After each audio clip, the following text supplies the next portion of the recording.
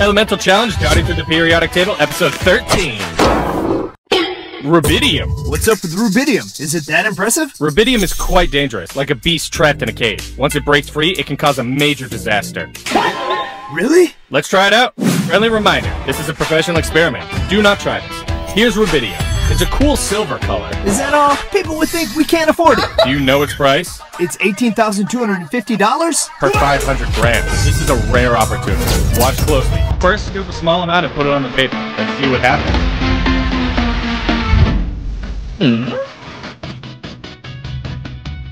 Whoa, that's it?